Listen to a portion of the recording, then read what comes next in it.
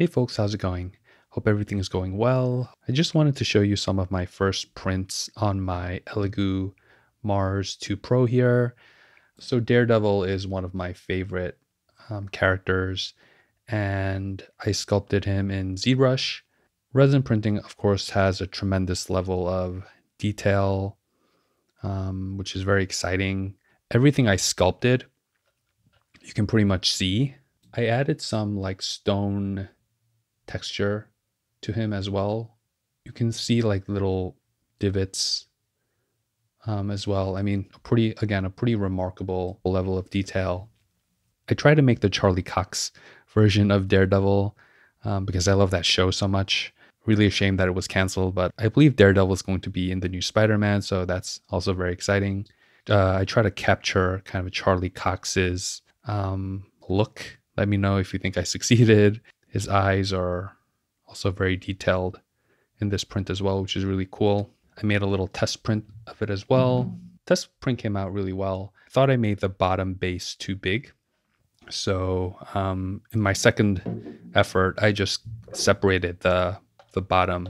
And this is my bottom base, like a stone pillar, which would support the bust, right? Something like that. It reminds me of a really high-end, high-quality model you would get at like a comic book store or something. I uploaded these to Cults 3D, and I'll leave the link in the description if you ever want to download it and print it for yourself. I don't know if the base is quite necessary. I think it looks nice. It kind of works like thematically, right? The Daredevil model is like a stone-type bust, so it kind of works with the pillar. But the pillar takes quite a long time to print as well. So this print took about 4 hours. Again, that's on the Mars 2 Pro. So I used an exposure of 3.5 seconds, which was a little bit longer than the recommended 2.5 seconds. But it worked out really well. I think I could have gone to about 3 seconds. The other settings were just on the default settings. I forgot to mention that I used water washable resin. So I printed one on my Ender 3 version 2 just as a bit of a comparison. The Ender 3 picked up some pretty good details as well. I dialed in my settings on my Ender 3 pretty well.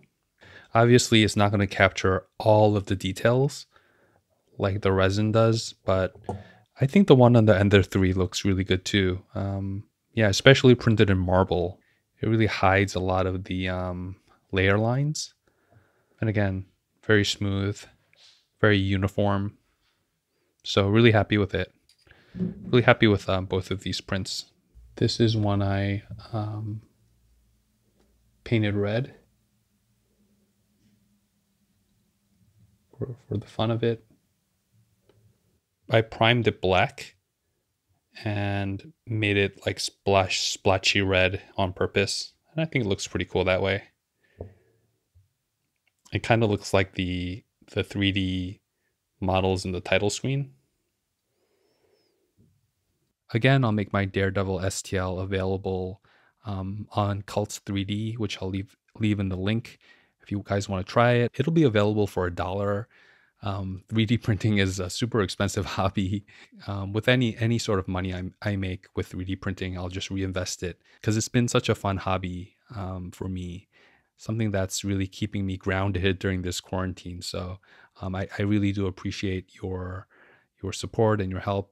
Please let me know what other sculpts and prints you'd like to see. I'm getting more time in Zbrush and I'm really excited to be sculpting more. It's a lot of fun.